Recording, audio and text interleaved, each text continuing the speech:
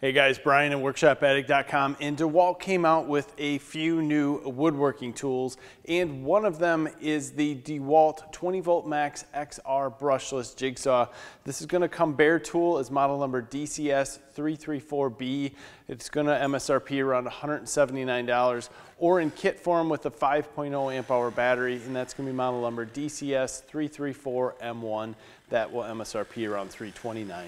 With that said, if you want to wait a little bit till next year, they're going to come out with a barrel handled type jigsaw that's still going to be 20 volt max. So if that's in your wheelhouse, you might want to wait till early next year to look at that one.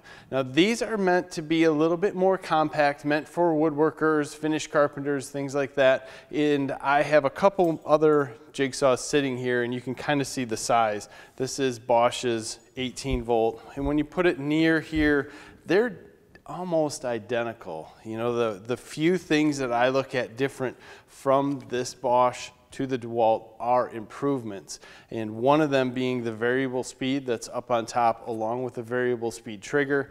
Also, the way that the blade changes in front is a lot easier than the Bosch.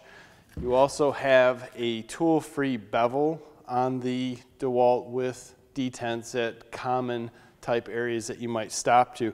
So my guess is here that they took one of the better tools on the market and said, hey, what can we make better? What can we make easier for our woodworkers or our contractors?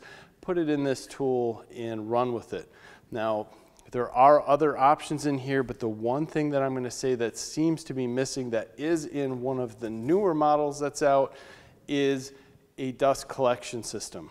But this is more of a compact model, so it might not include that in the lower end models, and they give it to you on the higher end models. Now with that said, this also has an integrated dust blower, but you cannot adjust it. It's just going to be simply pushing the same amount of air, and you cannot turn it off.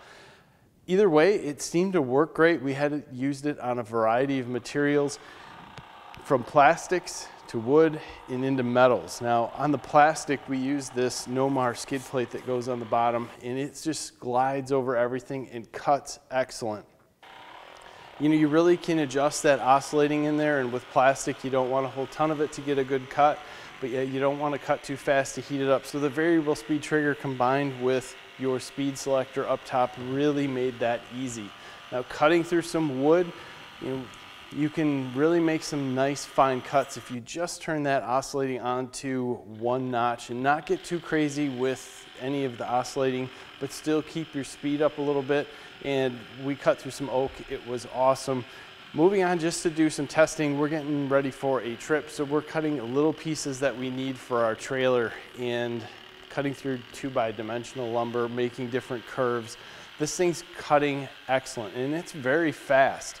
You can cut through just about any piece of dimensional lumber in seconds. I really like the power that you have here with 3,200 strokes per minute in a 1-inch stroke. I mean, you can really rip through some wood quick, and the brushless motor just keeps chugging, and it's fairly quiet. If you've listened to our reviews of some of the other jigsaws that DEWALT has out, they are loud, very, very loud.